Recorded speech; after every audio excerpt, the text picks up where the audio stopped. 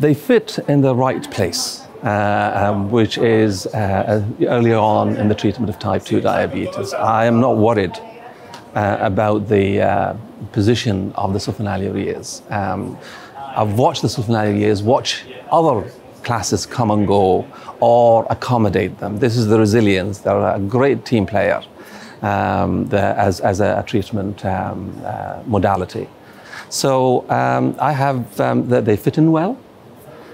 They did fit well before, and I think even in the future, I would say it's like the bread and butter of diabetes treatment. And no matter what one changes in terms of food with time, we always have the bread and butter as the staple for everyone.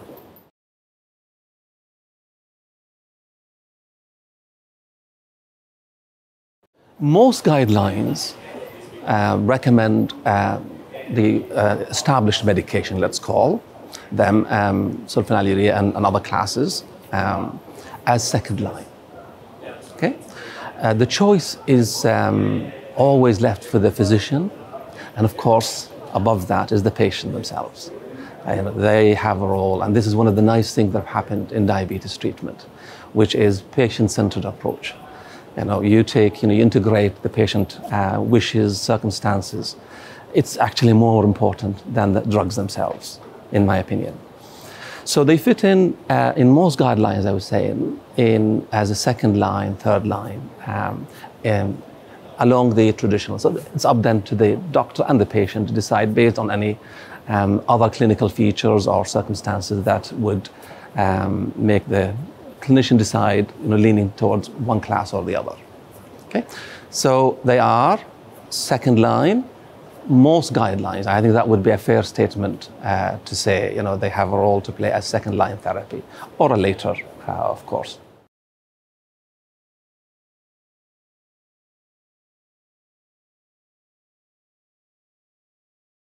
Of course they have. They've been tested.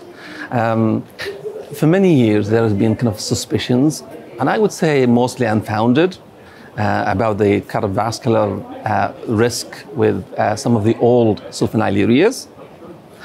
But now we have more than one study, head-to-head comparisons between the sulfonylureas and other classes. And guess what? The sulfonylureas came out as safe as any of the other drugs tested.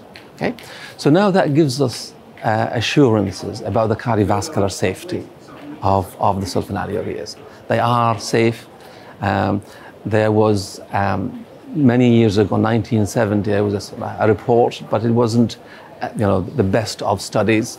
That's what started it all. It's almost like it had been a stigma or a blemish on there. But we knew 50 years of diabetes care, clinical and research, we knew that couldn't be substantiated. But now, with you're asking the cardiovascular outcome trial, that we had the proof that they are indeed safe from a cardiovascular point of view. And I would also mention here, in reference to the earlier question about the guidelines, they make a distinction now between older sulfonylureas and newer sulfonylureas. The more new generation or later generation modern sulfonylureas, quite a distinction in terms of cardiovascular safety, in terms of the risk of hypoglycemia.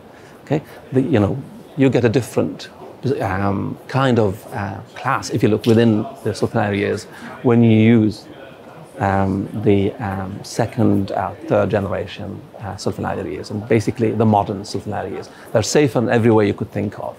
Even by the way, even the issue of hypoglycemia, which is how the glucose lowering effect of the sulfonylureas, even with that, they are very rare in terms of very uncommon really to have severe hypoglycemia with the newer generation.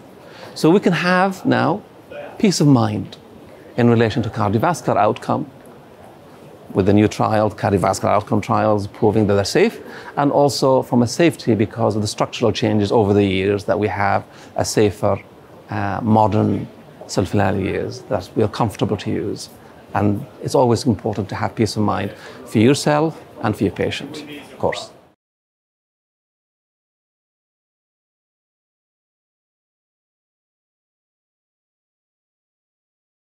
Well, it's a great duo, the combination of metformin and sulfonylureas. They always ensure stability in treatment. In our experience, they've proven to be effective. We've had patients on metformin plus sulfonylurea for so many years. They're happy customers. The glycemic control is excellent. So you get the benefit of the metformin and, of course, the powerful efficacy of the sulfonylureas. So it has, combined, they, if you like, they help each other and bring stability to treatment over the long term. And they are both nice and affordable treatment. I mean, to have something, I think we tend to forget, overlook the price, the cost of medications. So in terms of the metformin and sulfonylurea, you know, you couldn't get a better value for money from a combination of drugs, as you would see with this, you know, for diabetes type 2.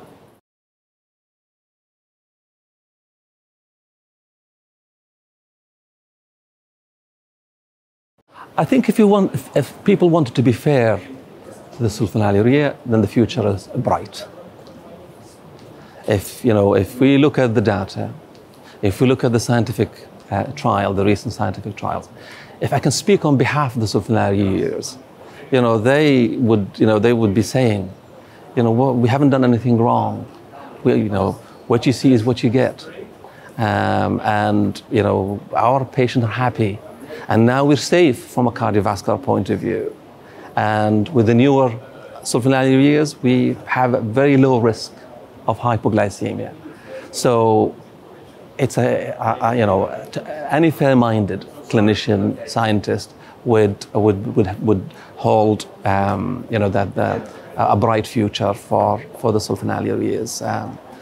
And like I said, Sophie, they are the bread and butter of treatment. We may get fancy things every now and then, and I've seen them come and go over the years, okay, or being accommodated.